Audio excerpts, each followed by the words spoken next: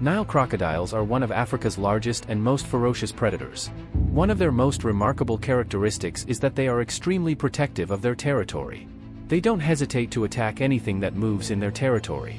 The main reason behind the aggressive behavior of Nile crocodiles is their hunting instinct. These carnivores need food to survive and reproduce.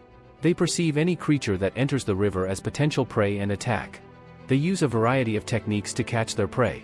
They stalk their prey by hiding underwater. With their powerful jaws and sharp teeth, they suddenly grab their prey and pull it underwater to drown it.